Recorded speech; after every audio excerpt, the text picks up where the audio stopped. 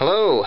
Today I'm hopefully going to make up a little bit for all of my previous boring videos by showing you how I built a small battery backup LED lighting system that's charged with solar panels. Now, a disclaimer, a word to the wise, if you will.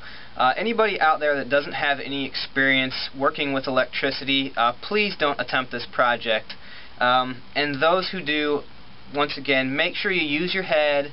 Don't be an idiot. You're playing around with electricity. Even if you're using small solar panels, if you're charging a battery, especially a lead-acid battery or lithium-ion battery, things of that nature, those can discharge at very high currents, and those currents can kill you in the right circumstances. So please use your head and act responsibly, and don't do projects like this if you don't know what you're doing.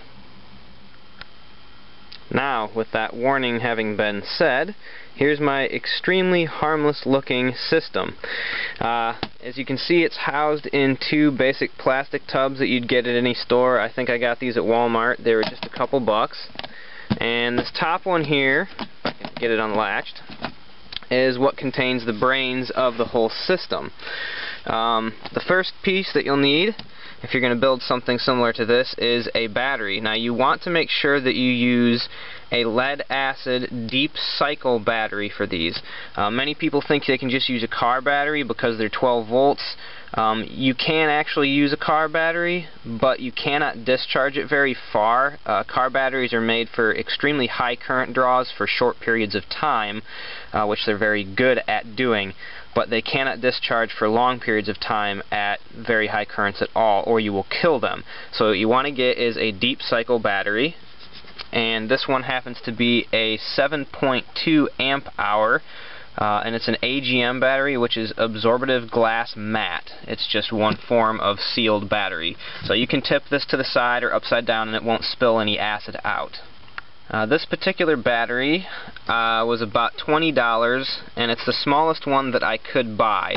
Now, batteries are expensive to buy online because of the shipping costs. They are very heavy. The second part of the system is this right here, and this is a charge controller. In particular, this is a Morningstar Sunsaver 6L charge controller, and I know it does not say the L there, but it is the 6L, which means that it has terminals for a load. Now, that is required to regulate the charging and discharging of our battery. If you have a very, very small solar panel, you can hook that directly up to the battery without much of a problem. But these batteries can be overcharged, and if they overcharge, they can actually build up hydrogen gas and explode. So you don't want that to happen, and to avoid that, you get a charge controller. And what that will do is, when you connect the solar panel into it and the battery into it, it will regulate the current flow into the battery, and when the battery's full, it will shut that off, even if the sun is still shining on the panel. It'll make sure it gets all the way charged, and it'll also make sure that it does not discharge too far if you have a load-capable model. Now, this is the third and arguably the most fun part of the system.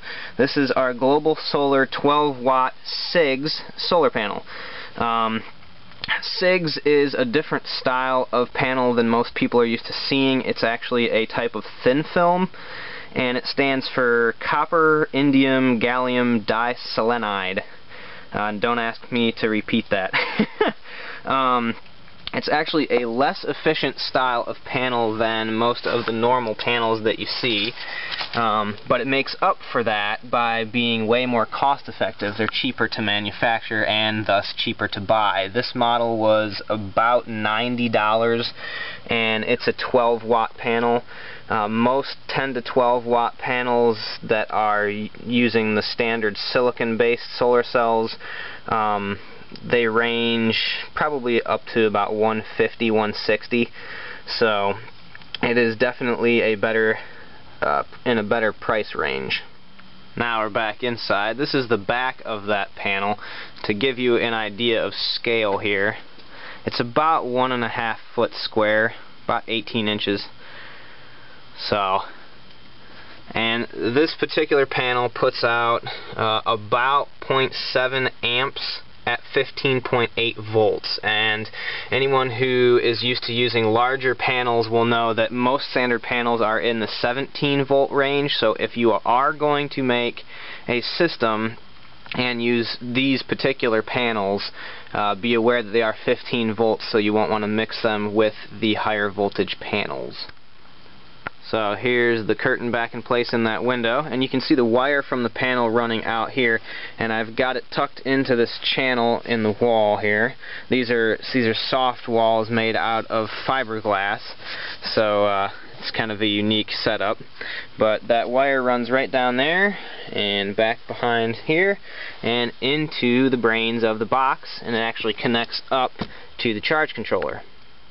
Now, if all you want to do is charge a battery off of the sun, then that right there is all you need. You just need the battery, the charge controller, and a solar panel, and of course the wires to hook it all up.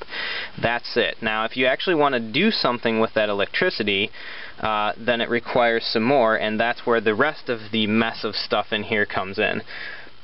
What I chose to do for this system was to make a backup lighting system. So what I've got here are two LEDs. Now these are Cree XRE, and I think they're Q4 bins for those who want to know. One is a neutral white and one is a cool white, and the cool whites put out slightly higher lumens. And I wired those into the load portion of the charge controller, and by doing that, the charge controller will then regulate the power going to those, in so much as if I drain the battery very far down to where it's going to destabilize, the charge controller will then cut off the power to the LEDs so I don't kill the battery. Now, you may be wondering what in the heck I've got them sitting on top of, and what I did here was I actually used a thermal adhesive that I had back from when I was building computers, and I adhered them to a computer heatsink, which is sitting on top of some screws that are acting like stilts. And I did that just to keep the fins of the heatsink off of the bottom so there would be slightly more airflow. Now, if for some reason you're thinking of doing a system similar to this and want to use these LEDs, I got these offline and they were about $8 a piece, give or take. I don't exactly remember, but it was right around in their ballpark. But another piece of equipment that you need if you're going to run LEDs like this is an LED driver, and that regulates the current going to the LEDs. Now what I chose here, this is a wired 700 milliamp buck puck, as it's called. It's made by Lux Drive, and that was about $20, and that's a little bit expensive, but what that allows me to do, because I got the model that comes with a potentiometer, is I can turn the system on with a switch, and then I can use the potentiometer to vary how bright the LEDs are. Now, it's really hard to tell when you're using a digital camera, but these LEDs can go all the way down to completely off, or get up to bright enough to actually light up the basement at night, bright enough to read a newspaper or play cards by. It's actually quite impressive. They get very, very bright. So that's essentially the entire system. To recap a little bit, the battery cost about $20, the charge controller was about $50, the solar panel was about $90, the LEDs were about $8 a piece, and I have two of them, and the driver for the LEDs was about $20. Now there's also all this wiring. This is all leftover power supply wiring from computers that I already had. The switch I already had, and there's some other various things in there, like these speaker terminals that I'm using to connect some of the power. If you're wondering what the bottom tub contains down here, that's just a couple other spare batteries. They're all the same size, and I've got them set up all connected to these spring terminals here, so that all I've got to do is take these wires, which actually come out of the charge controller, and I can plug them into essentially whichever battery it is that I want to charge.